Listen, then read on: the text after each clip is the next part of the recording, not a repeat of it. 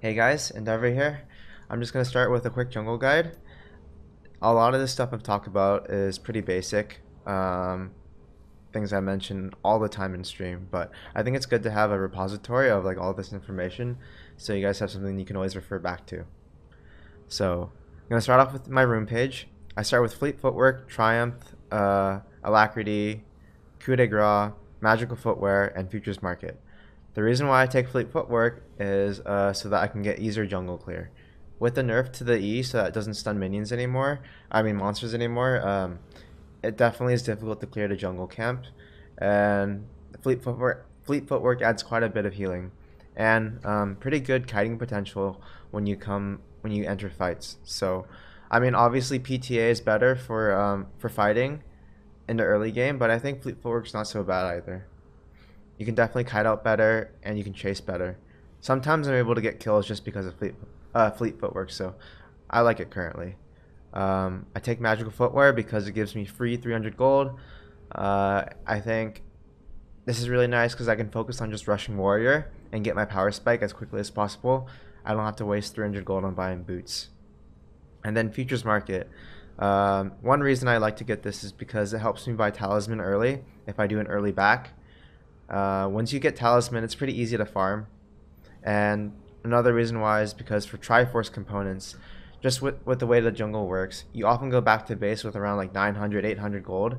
And with Futures Market, you can cheat that gold system to buy a component of Triforce on your back pretty easily. So I think it helps make the purchasing of Camille's build much less awkward. I think Triforce is definitely a hard item to build as a jungler, and this rune helps a lot with that. On to the pathing. So I often start with red buff, and then after I move over, I'm gonna like auto versus cooldown, so like I do this quickly. After I move over towards Gromp, what I do when I do Gromp is like I always kill the little one first, and then I move over to hit the big one. You're gonna probably need to use both pots to kill this, and I usually smite this because once I finish this, I have enough health to gank bottom if I want to, or just go straight back to base. The reason why I say I go straight back to base is because if I had, not with this gold value, but with the gold value, I should be around like 300 gold when basing at this time, and I can buy Talisman instantly with Futures Market. I can also get a ward too, a control ward, and I can run straight towards the top side of the map and make my way towards blue buff. So doing this allows me to be on the map quickly, to farm efficiently, and I can ensure my blue is not taken. And once I finish this, I'll be around the 3-minute mark, which is like just in time for Scuttle Crab. My goal is to have level 3 before that time, and this pathing allows me to do so. After I do Scuttle Crab here, I can usually look for a gank, mid or top, or invade to like check if Raptors is up, because when I have Talisman, I can easily clear Raptors, or I do a transition gank into the bot side Scuttle, and from there on, I can do Raptors and get ready for my 430 respawn on Krugs. So it is a pretty okay path. One counter to it is that while you're doing red buff and Krugs, the enemy jungler can just take your blue, or even like just contest it easily, because if he does red, Raptors, and Krugs, he will be level 3, and if he decides to invade blue instantly, you will be doing blue buff while you're level 2, and he'll arrive when you're level 3. I definitely had this issue when I was facing Tarzan, especially. He punished me really hard for this path, and what I ended up having to do was just relegate blue buff and do my wolves and path towards this way, which wasn't so bad. Usually when I jungle Camille, I don't really do wolves and Gromp that much anyways. I tend to delay them. My main focus is to farm Raptors and Krugs and respawn because they give so much XP. So in any case, I'm trying to think about another path that I should take to deal with junglers that do that kind of invade, but I'm testing it right now, so I'll let you guys know later how that works out. But one way to deal with this blue invade is just to put an early ward here.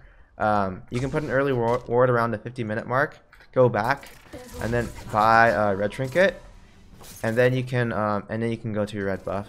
And by the time you finish Krugs, your red trinket will be up, which means that you can easily sweep this for a gank, or you can go back to base, sweep it back for a trinket, and you'll have your trinket back. So this ward kind of helps out to spot if they're going to come this way, or it doesn't really spot this path, but I mean you could put a ward here, but then you don't see them coming from this way. It's kind of hard to place.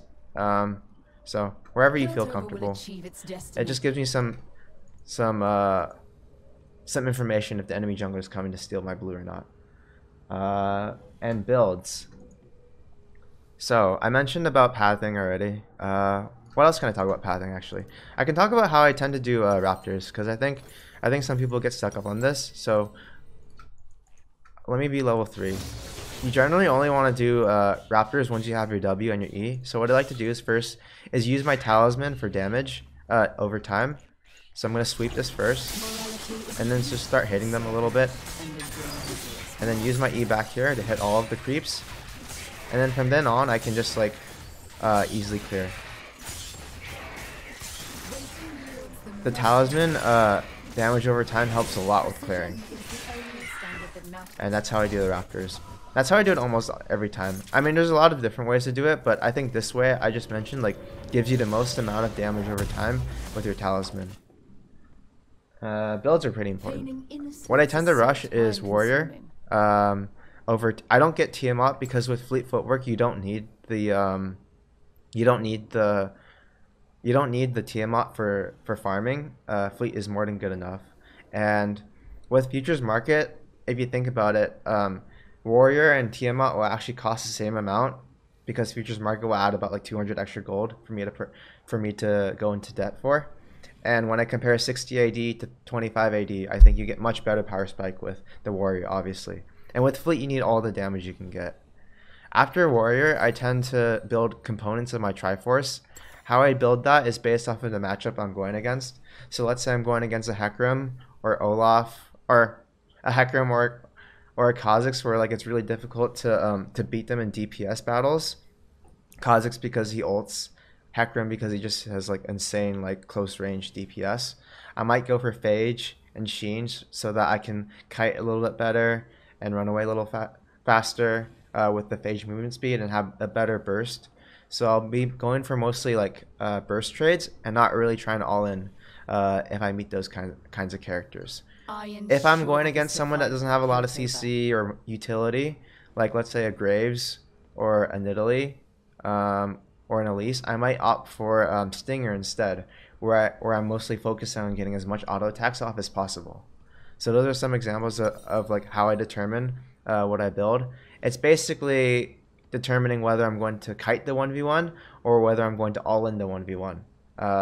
If I'm going to all in, I focus on Stinger and Phage. If I'm going to kite, I focus on Sheen and Phage, whichever one is more available to me at the time. After the let me add some gold so it's a little bit easier to visualize. After I get Triforce, I tend to go for a more tanky route. So I start working towards Gargoyle, Stoneplate, and probably Sterix too. This is my bread and butter items. These 4, I think they make a really strong combo. The reason why I like Gargoyle, Stoneplate is because in team fights, it makes you so much tankier. Let me level up so I can showcase why I like Stoneplate. You can use your Stoneplate to get out of sticky situations, because like sometimes you have to engage for your team, and once you go in, whoops, that was a bad E, but once you go in, you might want to like ult and then like get out, but as you take the damage, it's nice to pop that Stoneplate so that you increase your health and like basically become unkillable. Another nice thing about it of Stoneplate is that as you charge your Q, once you go in and use it, you can just pop your Stoneplate, and then you can charge your Q again pretty safely. And when your Stoneplate comes down, when your Stoneplate comes down, you'll be able to let up your true damage Q. If you notice with Stoneplate, if I use it while on Stoneplate, my damage actually gets reduced by a bit. For some reason, true damage gets reduced for Camille, so I have to wait for the Gargoyle Stoneplate to go down. But overall, the tankiness gives you a free ability to charge your Q in the middle of a fight without taking too much damage. So that's why I like the item. Nice Some other items I consider are Randuin. Whoops. Oh, well, okay.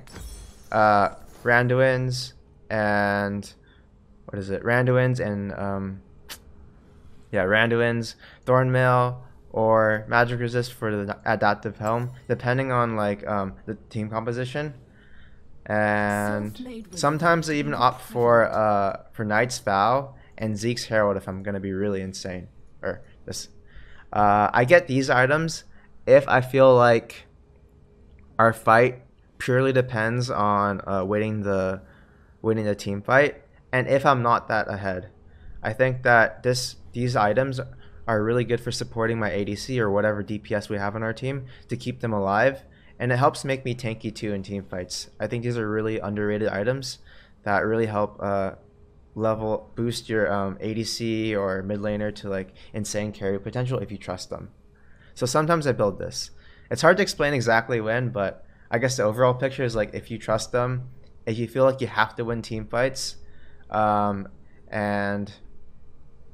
if you're like if you don't feel like you can like carry that easily, like if you feel like their team comp is just too strong to do damage in. So oh, boots. Some people on stream have asked me when I rush boots over rushing Triforce, because sometimes I don't upgrade sometimes I upgrade boots instantly after warrior, sometimes I just go for Triforce. I guess the best answer to describe this is like if there's a really easy boots decision, like if I'm going against double AP, like AP jungler, AP mid, and they have a lot of CC, I'm going to get Merc Treads pretty early. If they have like a Graves or a Kha'Zix or they have like a lot of AD on their team, well, yeah, if they have a lot of AD on their team, forget the jungle stuff. If they have a lot of AD on their team, I might rush Ninja Tabi's. A big portion of my decision is whether these boots will help me win the 1v1 against a jungler. If they don't, I might opt to get upgrade these boots later. So I guess if it's a hard decision to figure out whether to buy the upgraded boots or not, that's when I get Triforce instead. I don't really get the boots for movement speed. It's more for the armor or the MR or the utility that it provides. So overall, if you can't decide, go Triforce. If it's a really easy answer, then upgrade the boots. And then lastly, I'll talk about matchups. I think that Camille tends to struggle against champions that are really good at 1v1ing. So you have Kha'Zix, Nidalee, because she's really good at leveling quickly and she can avoid wards easily. Hecarim and Olaf. Olaf is really difficult because if you go in on him, he can just throw Qs at you forever, and there's no way you'll ever beat him with Conqueror. He's like so strong. The only way I beat him is if like I get insanely fed.